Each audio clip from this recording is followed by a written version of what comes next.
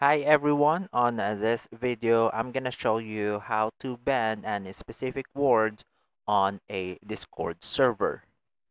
First, you need to go to a website called Me6 and you need to add it to your Discord.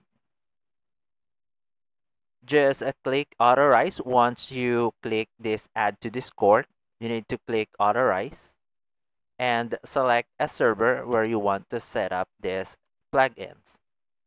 Just click on continue and then click on authorize.